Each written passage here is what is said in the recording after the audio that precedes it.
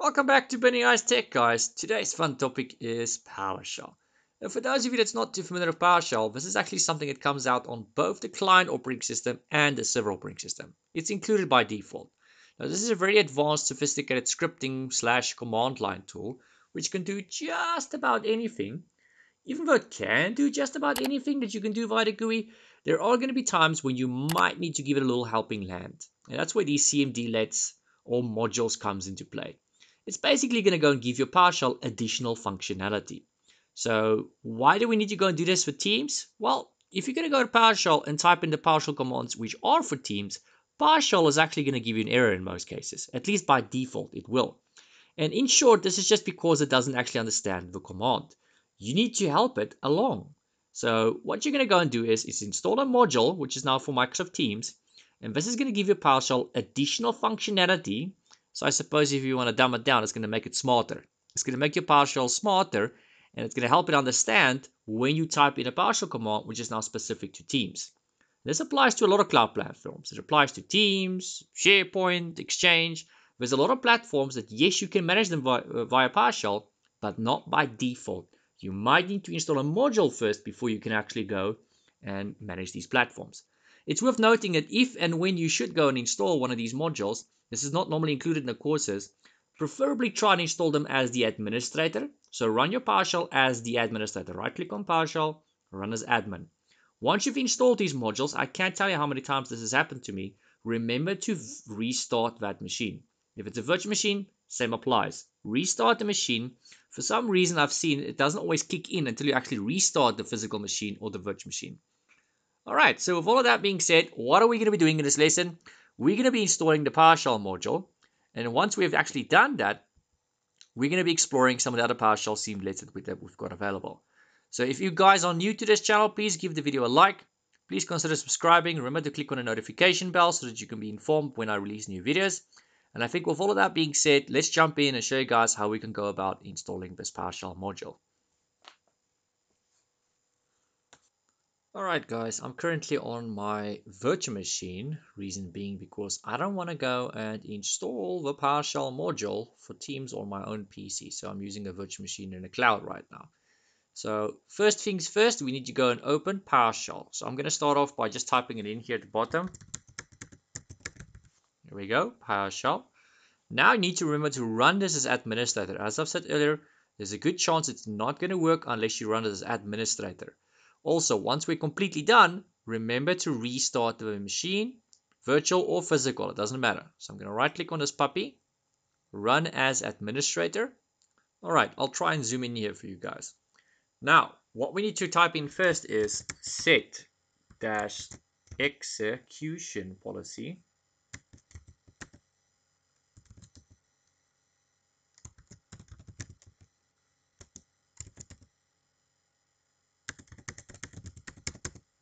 Alright, so what this is going to basically go and do is, not that you need to know, this is just going to prevent us from getting blocked or restricted when we try and run any of our PowerShell scripts. We don't want that to happen. So we're just going to start things off by running this small little script that says set execution policy to unrestricted. Smash the enter button. If this message pops up, it's basically just asking if you want to proceed, if this is going to apply to just once. The next thing that you're basically going to be running, or is this going to be permanent? I'm just going to say yes to all. Although I suppose I could do that. I'm just going to say A to yes to all. So A for yes to all. You can go and press Y too. Y should also do the trick. Alright, so now we're going to at least attempt to try to install the PowerShell module for Microsoft Teams. So what you need to go and do to install the module is type in install-module space name space Microsoft Teams. Now, where it's going to get this from is actually included in your operating system, believe it or not. So there's a very large repository built into your Windows 10 operating system. That's where I am right now. And when you go and basically type this command, it's going to go and extract that and install that onto your machine. So it's basically lying dormant on your machine, just sleeping there until you basically go and wake it up. So I'm going to smash the enter button. Let's see what happens. Alright, so this might take a few seconds to pop up on your side after you've pressed enter for installing the module. So if it takes a few seconds, just be patient, that's normal. Should you get this next menu that pops up that says new get provider is required to continue, just press Y and continue. So just press the Y key on your keyboard, press enter. Alright, so after pressing enter at the new get provider, you're going to get this little message that says untrusted repository. You are installing the modules from an untrusted repository, which is kind of funny considering this is actually my own machine. So it's your choice really, as long as you just at least press Y, but I would suggest you just press A, just yes for everything. So I'm going to go and press A for everything. So Y would also work. You can see here at the bottom left it says Y is yes and A is yes to all. I'm just going to say yes to all because it's a virtual machine. So what do I care? It's not like I can break my machine.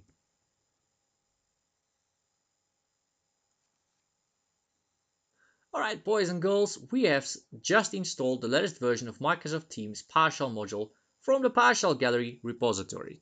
So give yourself a pat on the back. That wasn't too difficult, now was it? So now, if I were to go and use PowerShell to try and type Teams related commands, it's actually going to understand me. It's going to know what I'm talking about. Now, yes, technically I can manage my Teams, which is in the cloud, but even though it's going to recognize the commands, my PowerShell is not going to know which Teams it needs to connect to in the cloud. So from this point forward, you need to actually go and connect to your company or your personal Teams environment first. So that's going to be the first step. Before you can go and type any PowerShell commands, you need to actually go and connect to your Teams environment in the cloud. Otherwise, your PowerShell is not going to know to which Teams environment it needs to connect to. And if you're going to try and apply some form of settings, whether it's calling policies, meeting policies, or just team settings in general via PowerShell, your PowerShell will not know which Teams environment to apply this to. So you need to go and connect it first. And lastly, it's also just to make sure that you're actually allowed to connect to this specific Teams environment. I mean, how do they know you're not some sort of scoundrel that's trying to hijack or trying to intercept the communication here? So to avoid that from happening, you need to prove that you are in fact the owner of this Teams environment, or at the very least that you're an employee or a member of this Teams environment that's authorized to go and work on it. Alright guys, there was a bit of a time lapse. I went ahead and opened myself a brand spanking new PowerShell window. And this is because I would like to show you guys how to actually go and connect to your specific Teams environment once you've installed the Microsoft Teams PowerShell module. Now, obviously, this command that I'm about to go and type is not gonna work if you have not installed the Teams PowerShell module. So basically, every command that I'm going to be typing from this point forward will not work unless you've installed the PowerShell module for Teams. So that is absolutely required. You need to go and do that first. Once you've done it, that's that. You don't have to go and do it again. You only do it once, then it's done. Once you've got it installed, please type the following command: connect-Microsoft Teams. So what this command is going to go and do is, ideally, it's supposed to pop up a little window now and ask you for your credentials to your Microsoft Teams environment. This is just to prove once again that you are an owner or a member of that Teams environment, that you're not up to some sort of shenanigans, up to no good, so to speak. You need to prove that you are the owner of that Teams environment, or that you at least are a team member or an employee that's authorized to go and connect to it. So I'm going to go ahead and press enter. Alright, it popped up. You guys might not be able to see this in the video, but that actually took about 2 to 5 minutes to pop up on my side. So it could possibly pop up immediately on your side. It could take up to 5 minutes to actually pop up this little window. As long as you don't get an error, you're good to go. So what you need to go and do now is you need to provide your live ID that's associated with your subscription, which is in the cloud. Specifically the one that's associated with your Teams in this case. So you need to provide some sort of credentials to an admin account of some kind, some sort of account that's got a role assigned to it that gives you permissions to go and manage your Teams environment. It needs to be Teams administrator, Teams communications administrator, Teams communications engineer, Teams communications specialist, or Teams device administrator. We discussed those, I think it was in lesson 4 perhaps in this course. So I'm going to go ahead and type in my email address here. I'm going to blur it out obviously for you guys. All right, there's my email address. Let me go to the next menu, which is probably going to be my password.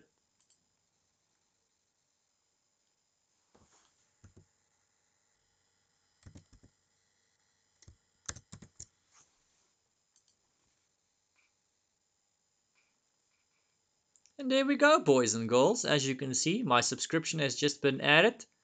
I've just logged on. Obviously, I'm going to be blurring out some of that email domain. I don't want you guys to be able to see that, but that should be good enough. You guys should be able to see that is how you go and connect. So simply just go and install the Teams Microsoft module.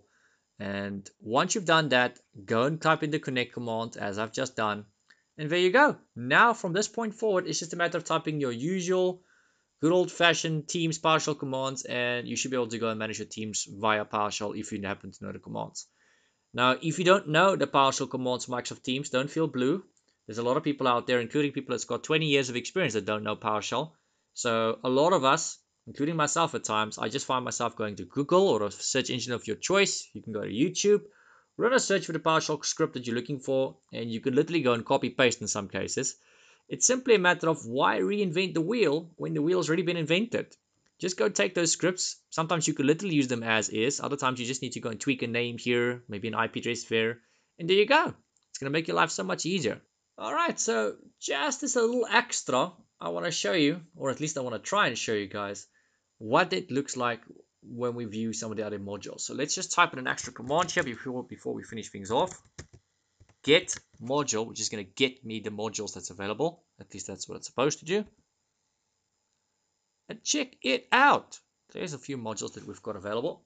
So basically, when your sign in was successful, several information about the sign in user and the tenant are displayed. So to confirm the Microsoft Teams module is loaded correctly, just enter the following command that I just typed in there at the top, the one that says get-module, and that's going to basically show you whether your stuff was installed correctly. All right, so to get an overview of the available Teams PowerShell cmdlets, which is for Microsoft Teams, you need to go and type in the following command. So this is going to give you an overview of the available cmdlets that we actually have available. So just type in get-command space dash module space Microsoft Teams. Now, wasn't that a big ass list? So that is a pretty darn big list, I must say myself.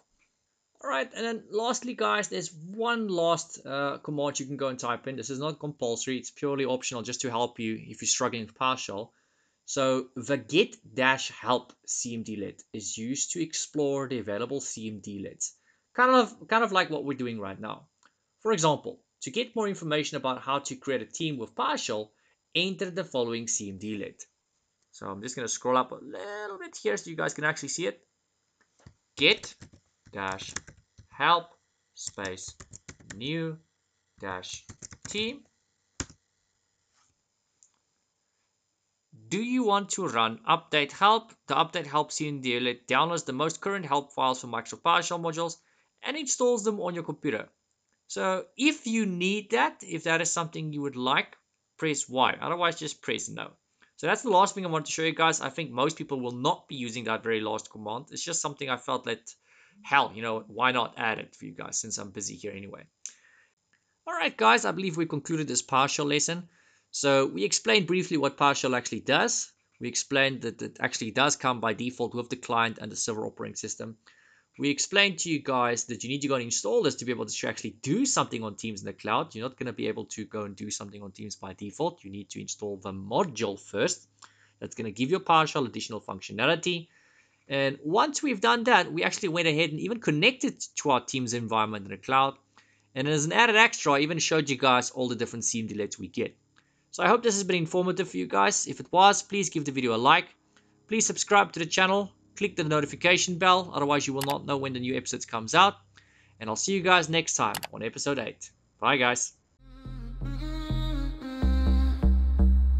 If you love me, let me know.